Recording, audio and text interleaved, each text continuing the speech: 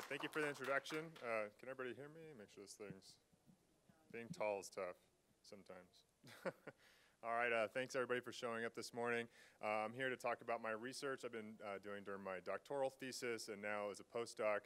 And hopefully it makes a lot of sense. I'll try to make it as clear as I can. I'm a basic science researcher, so sometimes I talk to a lot of academics, so it can be a little challenging to communicate the things I do to everybody else, but hopefully you can follow along. I'll try to make it as clear as I can.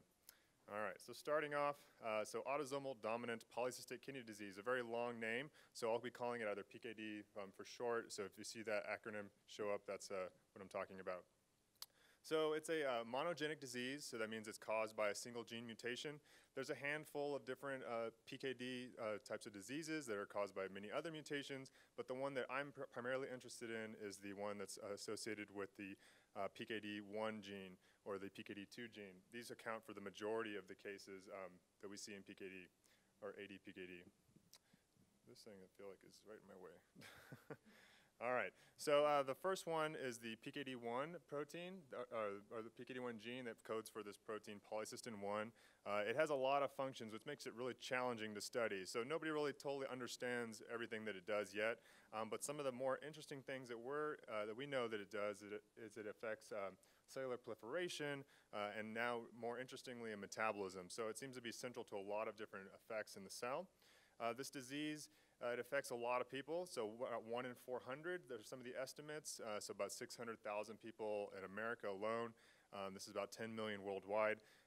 It's slowly progressing, and that's an important point to all my research, is that it doesn't show up and manifest itself until later in life. People were diagnosed usually early on in adulthood because of a familial, they'll know that they have PKD, somebody in their family, they'll be tested, but then they have renal function fine for many years, and then at some point they eventually succumb to renal failure, and then they need a kidney transplant or lifelong dialysis. And this is really the issue of this problem, is that it doesn't show up for a long time, so people don't really worry about it, and all of a sudden they're stuck on dialysis. And at that point, you only have 1 to 2 years in which you can survive at that point before needing a kidney transplant or dying, one of those two. The other thing is that cyst formation is still poorly understood, so that's where I get to come in, so I get to do a lot of my work from that. But so why do we study PKD? The main reason that we study this is because it is very expensive on our healthcare system. Most of the dialysis, is coming from kidney failure, chronic kidney disease, and one of the big percentages of this is from PKD. So it can cost up to $850,000 a year in some instances just to keep people on dialysis. This cost goes up as kidney function declines, and this is because people have a more difficult time working. Their families need to take care of them. Taking people to dialysis is a very expensive thing to do. They have to go multiple times a week. They sit there for hours at a time. So it's very costly to the individual and their families. Right now, just recently, the tolvaptan is the first approved PKD therapy. This is about $5,700 a month if you want to take this drug, but it has a lot of side effects, and because it's a vasopressin agonist, you have to pee all the time. So if you want to go to the bathroom multiple times a day, and for a minimal effect on decreasing the progression of the disease, that's the way to go, but it doesn't look like that's a great option for people. But as I mentioned, because it's slowly progressing, if we can just figure out a way to slow down the progression, then we effectively cure the disease, because if you can just spread the disease to go to your 80s, 90s, it's pretty much a cure at that point. So trying to extend it towards the end of life would be the goal. So here's a kind of a graph that shows the progression of PKD. It starts off pretty early on with just small cysts that form throughout the kidney. It starts to progress more and more as people get older, and there's also these other manifestations of the disease. People develop hypertension. They have some other aneurysms can be a secondary effect of the disease because of the blood pressure regulation. But also kidney function starts to decline, and so people start to form kidney stones, infections in the kidney, all sorts of other manifestations of the disease. And you can see at the very end there, the kidney is almost completely covered with cysts. And if you imagine, if you take your fist and you think about a fist as being the normal size of a kidney, and then you take your hands and you go about this far, that's about the size the kidney becomes. So somewhere about the size of a football or larger by the time that it's actually manifested to the end stage of PKD. So this slowly progressive nature of the disease kind of gives us a little idea about how it might be actually functioning. So you start off with a normal copy of this PKD1 allele, and then at some point you end up with a mutation in the gene line, or the germ line, and that is now you have this heterozygous mutation, and then nothing happens, but at some point we believe that there is a secondary mutation in this somatic mutation that would be in the cyst itself, and then finally, nothing happens until you injure the kidney, and at that point, a cyst seems to form. And this is backed up by a lot of experimental research that shows that treating kidneys with, in this context with mercuric chloride, which is not a very common thing people run into in their everyday life, or ischemia reperfusion, where you actually cut off the blood supply to a kidney and then let it go back in, or removing one of the kidneys and letting the other one grow in compensation, that will all trigger cyst formation if you have both of these genes mutated. None of these seem to be things that happen to people normally, so it's kind of confusing, like what is actually the trigger for cyst formation in humans. And this is where we got our ideas to go forward from here. So I want to introduce this idea of microcrystals and kidney stones. So microcrystals, when I'm referring to those, it's talking about these subclinical precipitates in the kidney. And so these can be made up of lots of different substances, primarily oxalate, uric acid, or phosphate. Those are most common. Those are really attracted to calcium, so they form these little tiny crystals. And when they get big enough, they form a kidney stone. So that's what we kind of know when it actually manifests as something that we recognize. And we know that diet affects how much of these stones are formed. So from an evolutionary question is, how do kidneys deal with these microcrystals normally? Because we form them all the time. We can look at urine and we can find out that they're there, so there must be some way that we deal with them. And so we're thinking that, as a hypothesis, maybe these cysts are just formed because of injury or inappropriate response to crystal formation. So looking at how this kind of fits in with PKD, we know that crystals are formed in the general population, and if you look at urine, you'll find them in up to a quarter of every urine that you look at, you'll find crystals in there. They are more common as individuals age. They're common more in PKD patients, and they're also more common in males, and we know that males have a more severe PKD phenotype. So these all kind of mirror the progression of the disease.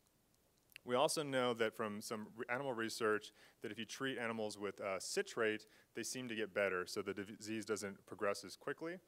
And before, this was kind of unexplainable, but we also know that citrate is a chelator of calcium, so it pulls excess calcium out of the urine, so this might be a way to prevent crystal formation. So I've treated some PKD rats with citrate myself, and found that we saw these under normal conditions, these black spots. This is a stain for oxalate crystals. You can find these crystals all in these cysts throughout the kidney, but then when we treat with citrate, they're almost completely gone, and that's just after 1 week of citrate treatment. So this is kind of supporting that maybe this is one of the ways this is working. So our model is, if you look up at the top, you can kind of see a normal tubule where the fluid flows through without any impairment. At some point, a crystal will form and then block fluid flow. We think at this point that this is when it activates some of these cellular pathways that are involved in tubule dilation. They're activated in order to kind of clear up the crystal.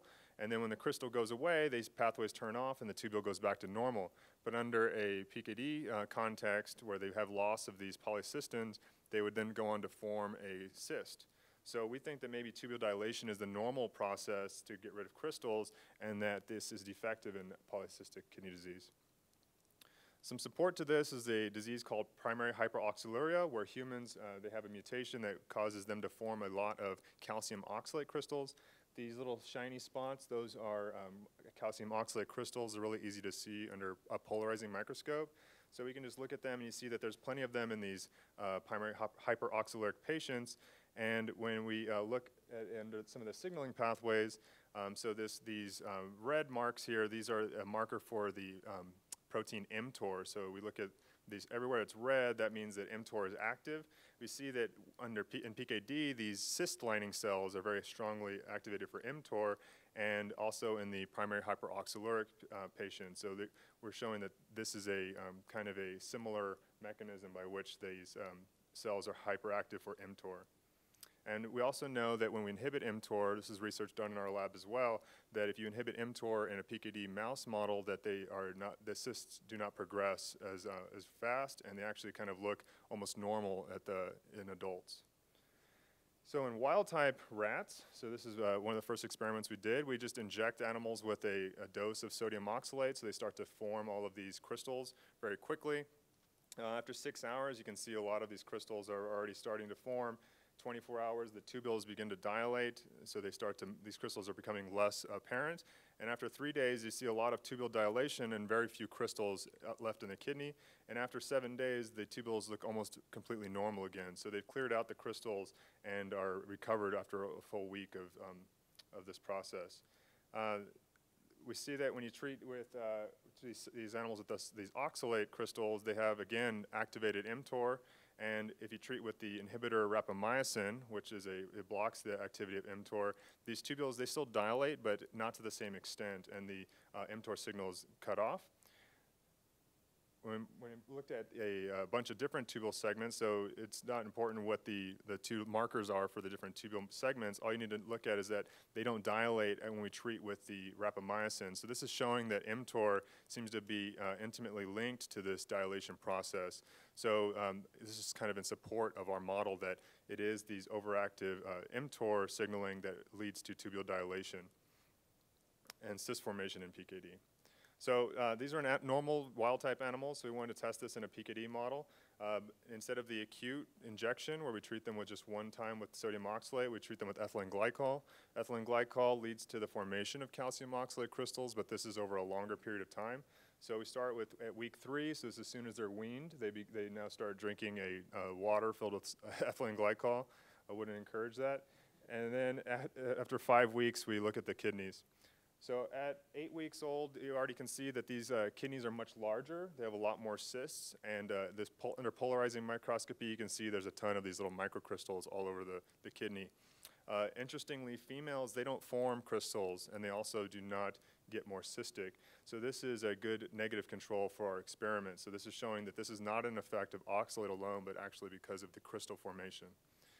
To back this up even further and show this is not a calcium oxalate specific effect, we treated another model of PKD with a high phosphorus diet. So now they form these calcium phosphate crystals, and they too become more cystic.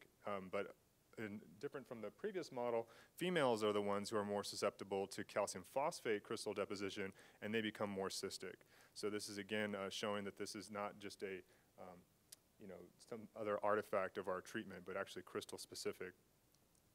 These crystals also activate mTOR, and so they were just showing here that these crystals are deposited in these active sites of where cysts are forming. All right, so that's the first half of my talk. So that's showing, what I want to remind everybody is that mTOR is important in PKD. We already knew that, and so that was just the kind of the central player in our hypothesis. So we just showed that it's active also when we treat these animals and they form crystals. We're arguing that crystals activate mTOR, and that's what's leading to tubule dilation. And I showed that if you inhibit mTOR activity, you can inhibit that dilation effect.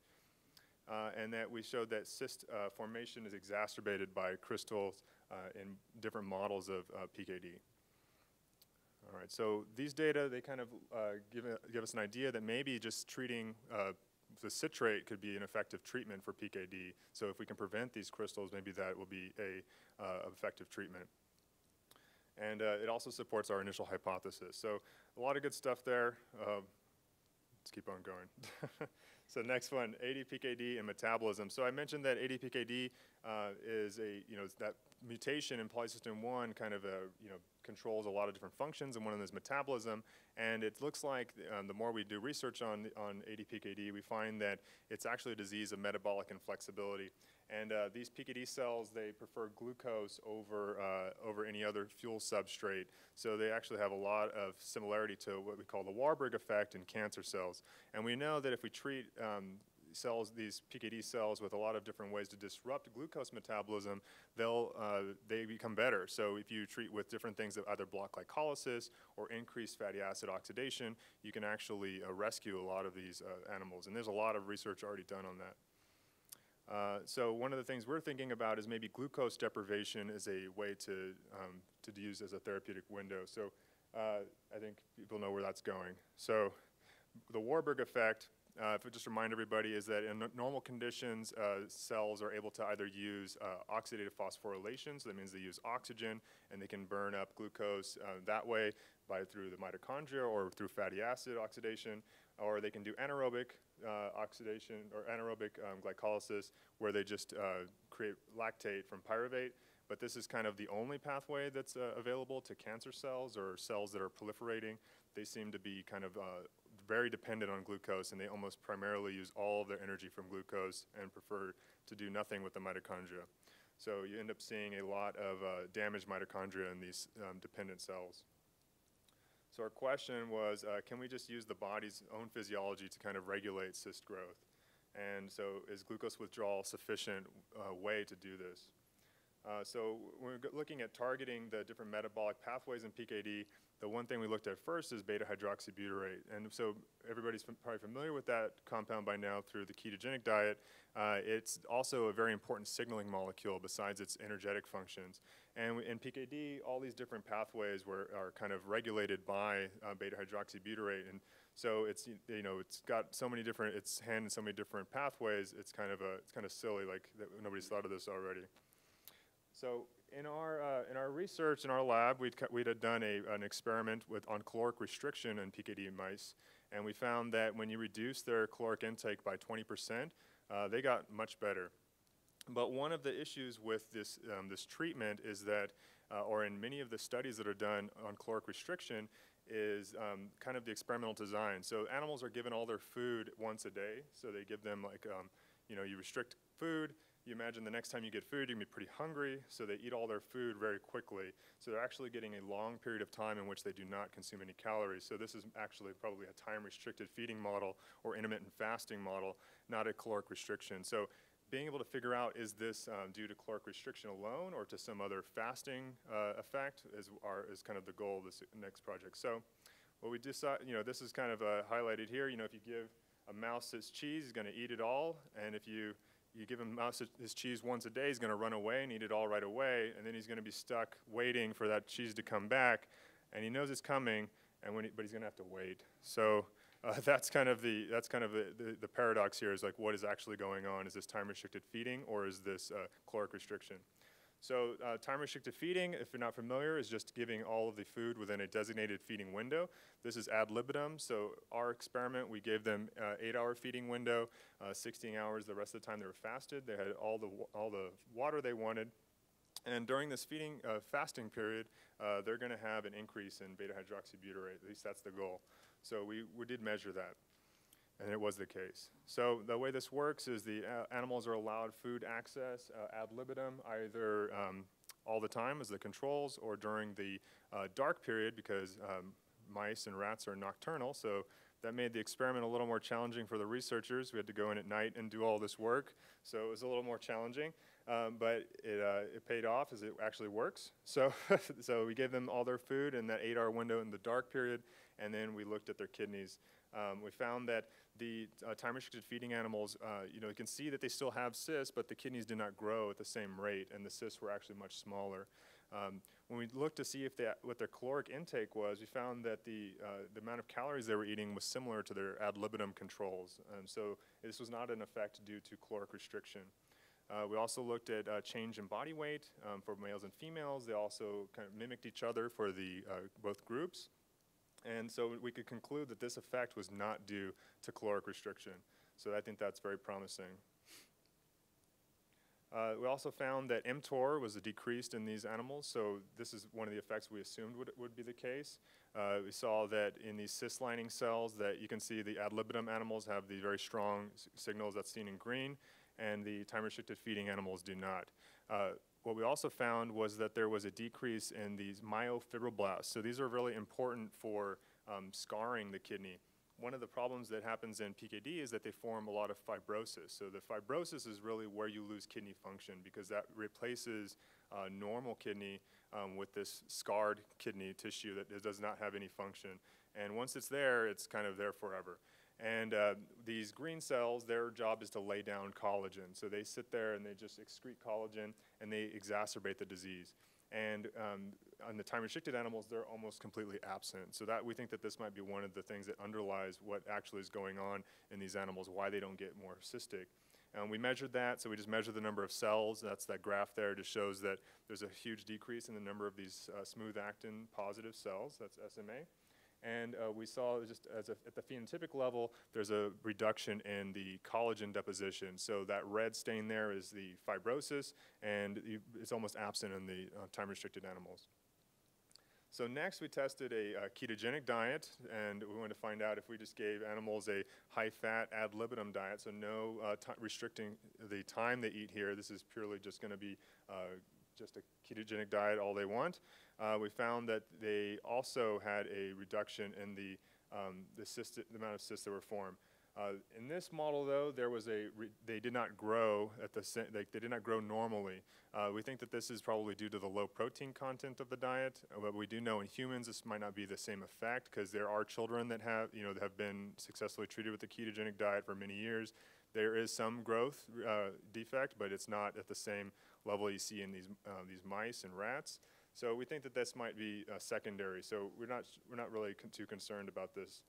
Other than that, they were phenotypically normal. And they also ate the same amount of calories relative to their body weight. So this was not just a caloric restriction thing. This is probably due to some other effect. The same thing we saw here. We saw that these animals also had a reduction in the mTOR signaling relative to the ad libitum normal chow animals. And we also saw, again, a reduction in these smooth actin cells. So these are probably, again, the same effect, that these cells are probably very glucose dependent, and we're just starving them out. That's probably one of the things we think is going on. And again, fibrosis is again knocked very far down. This would be great if you could see this kind of progression in a human. So in summary, for the second part, both the ketogenic diet and time-restricted feeding were successful and able to treat this disease or reduce its progression. Each one of these diets was not due to caloric restriction, so we were able to show that just by how much the animals actually ate. And it seems that both these dietary interventions are effective at reducing fibrosis, which is kind of the end problem of all of these PKD, is that you just lose kidney function. And so this might be able to preserve kidney health longer when these treatments are successful in humans. And so kind of future implications and directions here is that maybe it's possible to treat PKD with dietary intervention. Because people find out very early on in life that they have this disease, people know that there is an option for using citrate, for instance, or foods that might be low in either oxalate, phosphorus, or other things that might be forming crystals or stones. They might be able to slow the disease progression, and then that will keep them healthy for many more years. Right now, we're currently collaborating with some people in Germany that we're going to start doing a clinical trial just for safety, but that's going to take a while to find out. So we're going to see if any of these interventions are feasible in a human context. So hopefully people can follow along. It's always a concern whenever you have a dietary intervention that can people follow a dietary strategy. So we're trying to figure out what is the dose needed here, because ketogenic can be hard for people. Not eating is very hard for people. So anything that makes it more palatable, might make it more successful. So with that, I would like to thank all our collaborators. There's a lot of them. And this is a picture of Santa Barbara. This is you can see my building in the back there. So sometimes it's hard to get work done if you're just staring out the window. But in thinking about going outside, and there's research to be done. So with that, thanks everybody, and I'll take your questions.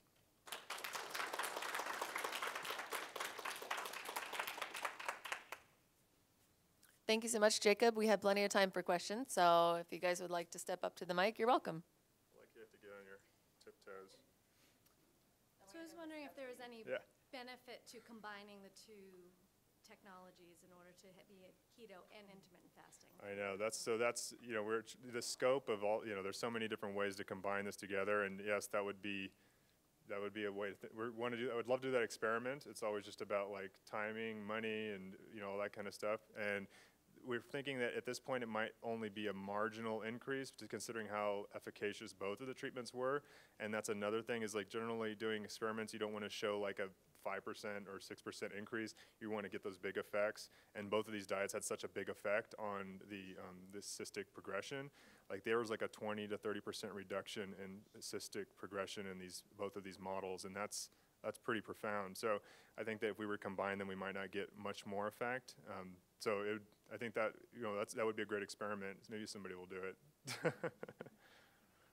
So absent in a human, absent of taking that very difficult to come by stained slide out of a human, so what would you suggest for diagnostics, blood tests, MRI? Can you help with how to, in a general sense, diagnose the function of the kidney? Are you saying like how do they do kidney function now for PKD how patients? How would you recommend someone who has intermittent kidney pain and stone problems to proceed with diagnosing their kidney situation? Well, so there's a couple different ways they measure kidney function. So it'd be like estimated glomerular filtration rates, or the EGFR. That's the kind of the standard way people do kidney function. These people that have PKD, they go in maybe once or twice a year, or every other year, to get measurements. If you wanted to find out like how far it's progressing, they'd have to do MRI or CAT scan to see those things. Both of those are expensive, so people generally don't do them. They just kind of measure what their kidney function is. And right now, people don't even think about kidney stones as an issue. Like they know that people get them that have PKD. They're not thinking about preventing them or thinking about them as actually causing the worsening of the disease. So it's kind of like, I just don't know. People, if you wanted to do it, you'd have to go through great expense yourself to just look at all your numbers, make sure that your kidney function is maintaining, and that's all they have right now. They really don't have any other. What was the name for that kidney function test? Estimated glomerular filtration rate. So it's just a calculation based off of some different numbers they get from your urine and blood, and they can figure out like how you're doing it. They can do a direct measurement, but that's generally not done.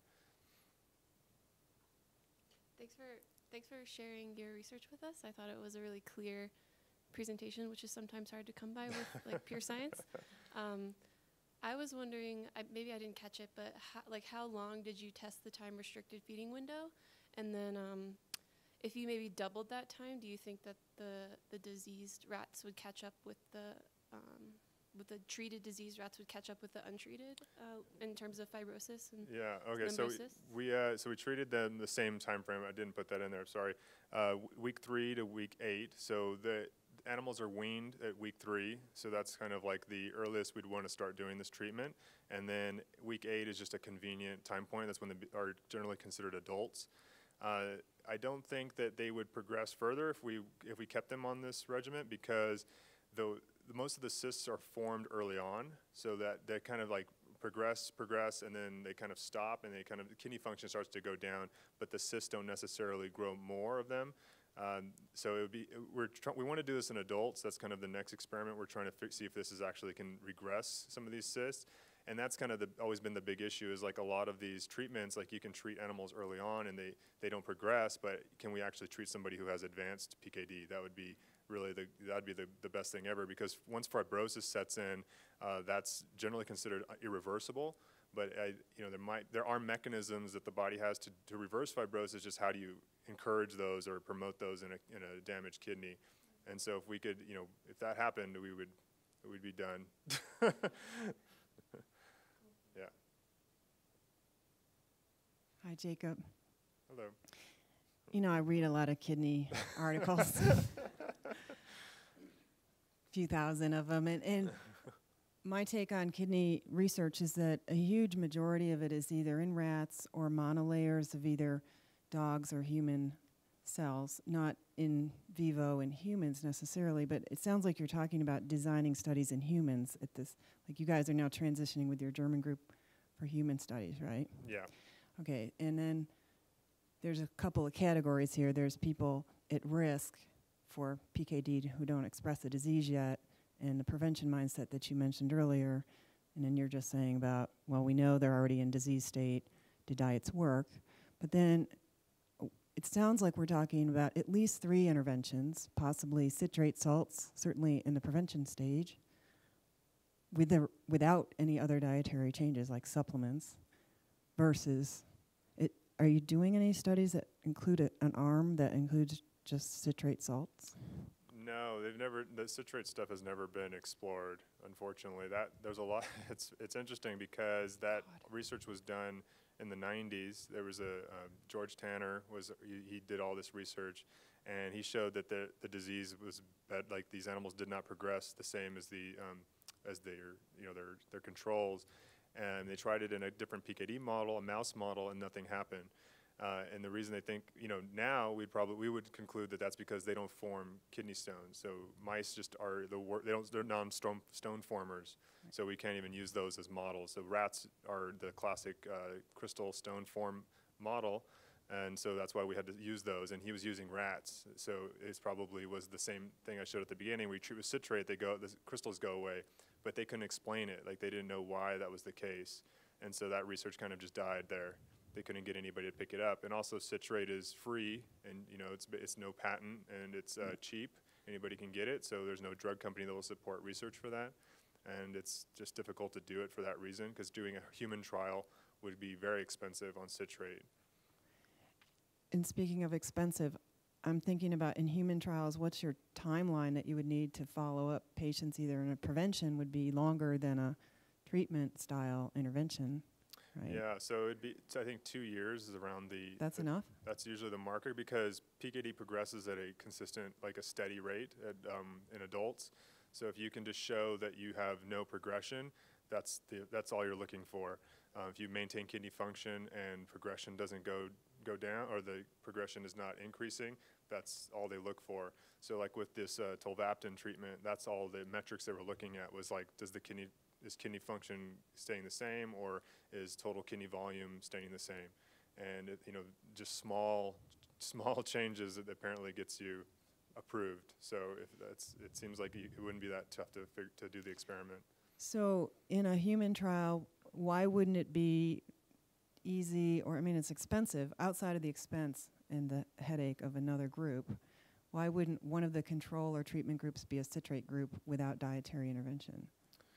Well, I think it's also just like access to patients too. So like, the cohorts that you would want to work with people that aren't normals. They would all be. These are all PKD patients, right? So, like where the people we're working with, they have a cohort of PKD patients that they can, that are ready to go into a trial. And that's generally the other hard part of performing any clinical trials. You need to have people that can sign up for the trial. And so these patient databases are kind of guarded by, different gatekeepers. And so getting access to those is another challenge. So, we just, to do multiple arms, it just increases not just the cost, but just the number of patients you need. And then your controls, too, also have to change. So that's also another problem. Can I do just a little advertisement for kidney health? Okay. As a nutritionist, our biggest nutrient deficiency is potassium. Nobody talks about it. Everyone talks about magnesium and how deficient we are in that. Those both come in citrate forms. I highly recommend that everyone use those. Fascinating research, Jacob, and really promising results. Thank you. Congratulations. Apologies ahead of time for the kind of scattered form of this unquestion. But I'm intrigued by the critical role of mTOR. Mm-hmm. And I'm more aware of mTOR inhibition through protein restriction. Mm-hmm. So it may not matter to you guys given your results, but how do you tease out the effects of glucose deprivation and protein limitation? How do you know what's really inhibiting your mTOR, and how does this tie into what your actual macros were on your version of the keto diet? Right. So this is always a big question, right? Like how do you know like where the effect is coming from on mTOR? So for the time restricted feeding, it almost certainly the protein restriction is the effect. That is how mTOR is being inhibited. I mean, that's That's pretty well researched that, fasting inhibits mTOR, and that's through like leucine deprivation, right? So I think that's pretty clear. And the ketogenic diet, they're getting protein, they're getting all of the protein they need to survive. So mTOR should be ostensibly active in these animals, right? So it's not going to be off. But there's something else that is causing the cyst to form. So in this model, we're thinking that that's where the glucose deprivation, so that's how we're trying to tease apart glucose deprivation versus protein restriction. So time-restricted feeding, that would be protein restriction. Glucose deprivation would be the ketogenic model, because the mTOR should still be on, right, at some level. It has to be on. You make proteins, right? But down-regulated certainly in the feeding window case? Or? Well, well, you'd also expect that when you restrict protein, you have mTOR inhibition, but then you have like an accentuated activity following when you refeed, right? So I think that's one of the other things is you get this compensatory mechanism where after mTOR is down-regulated for that 16-hour window, when you refeed, you get a much stronger mTOR signal it's like punctuated. And so the punctuated thing is probably where it's healthier. I mean, that's probably just where most times we should live in that punctuated level rather than that just on all the time, because it also mTOR, it's such a complicated signaling pathway because there are a lot of other inputs that mTOR is regulated by, like AMPK, like we know that a lot of this is through AMPK signaling. So in the context of the ketogenic diet, you're probably regulating mTOR more directly through AMPK being active. So also, your mTOR exists in two different complexes. It has this mTORC1 and mTORC2 complex, and you're probably shifting, where mTORC is residing in between these two complexes when you're changing what the macronutrient ratio is. And so that's another thing that we don't know exactly like how that plays into everything, because the mTORC2 complex is involved in regulating autophagy and that kind of cellular repair pathway. And so, is that another component of this? It's like probably, it's 16 hours usually is not long enough to get into autophagy itself, but might be, playing a role, a minor role. Longer duration fasts would be more potent activators of autophagy. And so part of my, I didn't talk about any of this, but I'm doing research now looking at longer duration fasts, because we found that longer duration fasts actually are very good at slowing down the disease progression as well. So that's kind of the next step, is like looking at like, can we like just completely fast these animals for long periods of time and get the same outcome? And on that issue, the difference in their metabolism plays a role too, because if you're doing feeding windows of only 8 hours, it may be equivalent to a 3-day fast in a human, as I understand it. Yeah, mice and rats have a much faster metabolism, so there is a big difference in trying to figure out like what would be the same thing in a human.